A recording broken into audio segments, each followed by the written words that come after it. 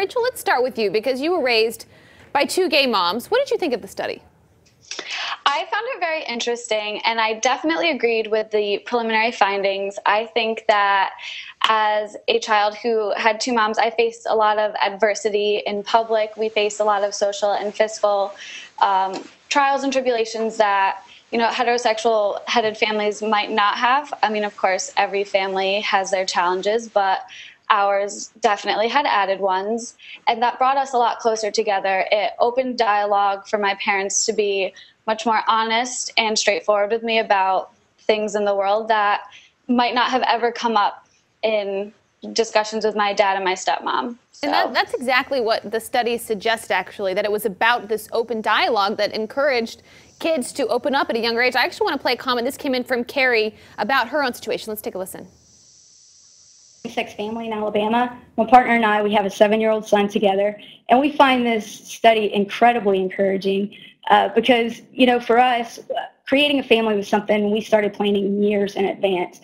And I think that, coupled with the fact that we do face opposition every day here in the South, that this study is only showing what we already know, that our children are thriving, they are supported, and we are capable of providing loving, stable homes for our children. I mean, is there still a lot of opposition that gay couples face? Absolutely, and I think where you live influences what kind of opposition you hit. It's still well and alive. Homophobia is still out there, and if you live where I live, Northampton, Massachusetts, probably not. You can be safe to send your kid to school and not worry too much about what other parents are saying about you behind your back, because there are so many of us here.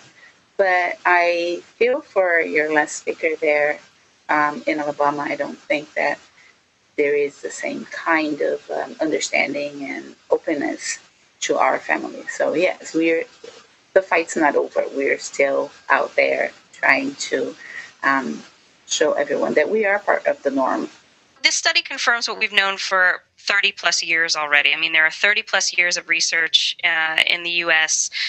Studying same-sex headed households, and outcomes, as we know, for children are just as good, if not better, in some cases, than those for children who are raised by opposite-sex couples.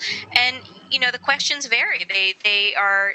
They surveyed over 500 children for this particular study, and they asked them general questions about their family and home life, how they interact with their parents, how often they interact with their parents, and get the child's perception of what their home life is like. I believe they also talk to parents in these cases, and in most of the studies in the United States, or at least a good handful of them, they do survey the parents and the parents' own perceptions of how their families function. But in this study, I think it's particularly of particular note that they actually talk to the children, and they ask the children to give them their perceptions of kind of how they view their families. So I think that when you're measuring the general health and welfare of a family and family cohesion, to get that perspective from a child, one that's under 17, I think this particular study ranges from kids who are 5 to 17, to get that feedback from a child to kind of extrapolate that their family has excellent communication and that they're open and honest and they can talk about everything, I think that's pretty notable.